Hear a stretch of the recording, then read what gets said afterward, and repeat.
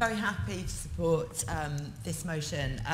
It says we should support the Mayor's call to withdraw Article 50 and restate our demand for a people's vote. And let's not forget that we are the ones in this chamber who opened up the political space for the Mayor to make such a strong call for a people's vote in the first place. And we did that with grown-up cross-party working. A motion put by us and the Liberal Democrats, subtly amended by Labour, a lot of agreement around the table and a clear call, and the Mayor followed up really quickly. It's the kind of thing I'd like to be seeing happening in the national picture at the moment.